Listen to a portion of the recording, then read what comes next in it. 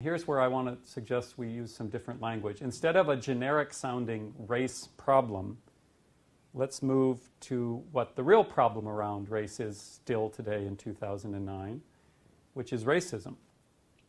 And here, I want to ask what may seem like a simple and even obvious question. Where does racism come from? From what roots does racism arise? And I think that question also is a simple answer. It comes from white supremacy, right? The idea that non-white people are inherently inferior in intellectual or moral terms from white folks.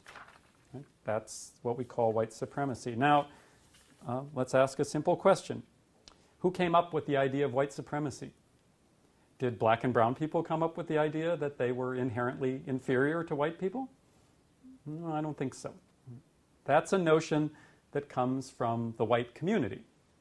Now, when we talk about the modern conception of racism and white supremacy, we're talking about an idea that comes out of Europe about 500 to 600 years ago. Right? It comes out of Europe just about the time Europe was doing what? Going about the business of subjugating the rest of the world, especially those parts of the world that were not white. So we can see that the core problem is not some abstract race problem, but the problem of white supremacy. We can see where white supremacy comes from. It comes from white folks.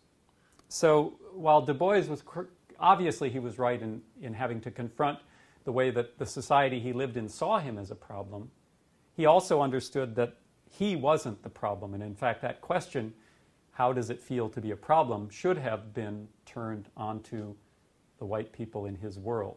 In other words, instead of white people asking Du Bois, how does it feel to be a problem, he should have been asking them, how does it feel to be a problem, because the idea of white supremacy comes out of their community, out of their world.